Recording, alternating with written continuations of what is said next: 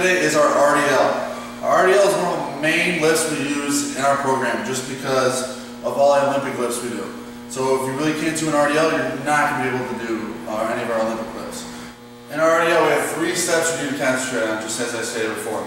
Stand tall, knees bent forward, and push my butt straight back. When our athletes come in here, these are 3 things we communicate with them. Okay, now we're going to have one of our athletes come in, and I'm going to teach him an RDL. So, first thing I'm going to say to Tommy is stand tall. Okay, Tommy's standing nice and tall. Now get your knees bent slightly forward.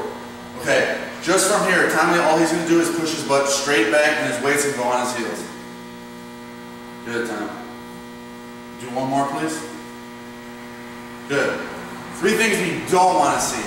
We don't want to see Tommy's shoulders come forward when he does his RDL. That's a no-no. We need to get our chest up and our shoulders back. Next thing, we don't want to push our knees too far forward. Like that. That's not going to work any of our hamstring. And the last thing is squatting with the bar. So when he's coming down, he's just going to squat like that. Those are 3 things we don't want to see and that we usually do see. Okay, so a good RDL, we have our stand tall, knees slightly bent, and push our butt straight back. Good time. Alright, that's how we RDL here at F.A.S.T. It's one of the main things we do to teach our Olympic lifts.